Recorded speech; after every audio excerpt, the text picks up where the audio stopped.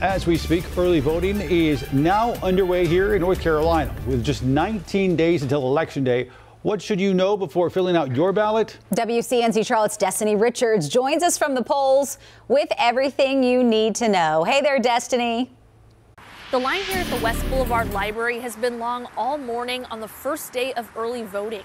Before the doors opened at 8, there was a line of people ready to do their civic duty. Early voting is officially underway in North Carolina. I'm out here to try to make the biggest difference that I can for the nation that I reside in. That's simply put. And many voters say day one is the day to get it done. I'm here today because this is a critical election.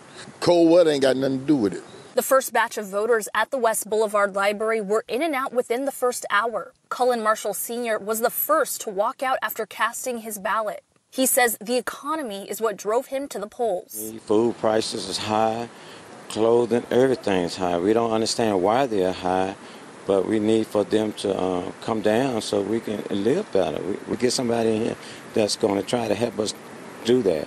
If you plan to vote early, you can vote at any early voting location. As long as it's in the county you're registered to vote in. See, I come early to get out the way so somebody else can come in and get it done. So I say vote.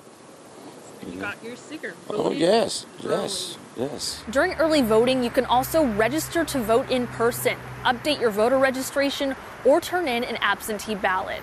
Early voting will continue every day until Saturday, November 2nd at 3 p.m.